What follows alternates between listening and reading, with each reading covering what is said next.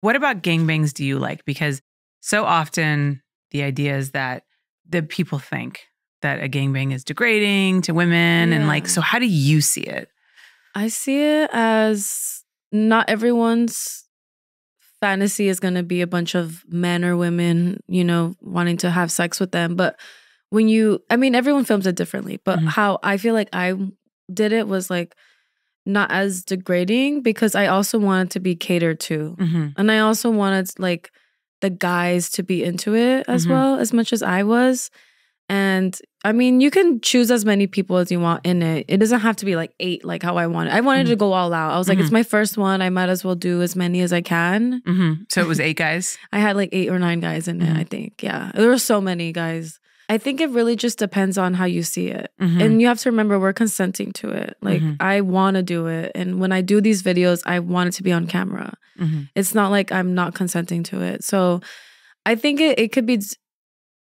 I don't really see it as degrading because if you really watch it, like I'm being catered to, like these men are making sure I'm satisfied. I'm having so many dicks. It's like a fantasy. It's not real. This is what gets me frustrated about that question that I'm asking you because when you ask that, it's this automatic assumption that sex is like inherently degrading for women in a way, right? And because when a man has sex with a lot of women, you never ask the guy if they felt degraded.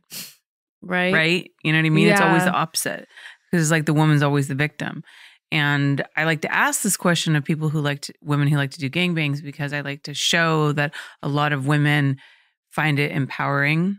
They find exactly what you said, that they feel catered to, they feel worshipped, they feel surrounded by men that are there for them. And I think that's an important narrative to push forward so that women can see, oh, you know, I can have, because a lot of women have gangbang fantasies. Yeah. And you don't have to be ashamed of that. Like, and it's not degrading. And if you're consenting to it and it's something that you want to do, like, why can we not flip it and say, well, rather than these men are all using this one woman for their pleasure, why can't we look at it as this woman is being catered to and pleased by all of these men? Like, why can't it be reciprocated in some way? Exactly. Why does it always have to be like stacked against the woman? I think because men also like to sexualize women. We don't really sexualize men as much as like a man does to a woman. Yeah. So I feel like it's a lot of projection too. 100%. A lot of guys just see it as negative. Like, I don't know. Adult films are obviously fantasy. You know, I wouldn't really do that in real life because one, I feel like it's hard to find guys who are okay with working and like sharing one woman. I talk about this too often. Like, it is so hard to organize a gangbang. It is. It is a lot of work. There's always going to be someone there in the corner jacking off because he's feeling really nervous that there's these bigger guys that are there too. Yeah. It's a lot. So that's why it's meant to be on camera only. I know there's people that do gangbangs in like their personal life, but that's hard. Like, unless it's like an NBA team or something, but...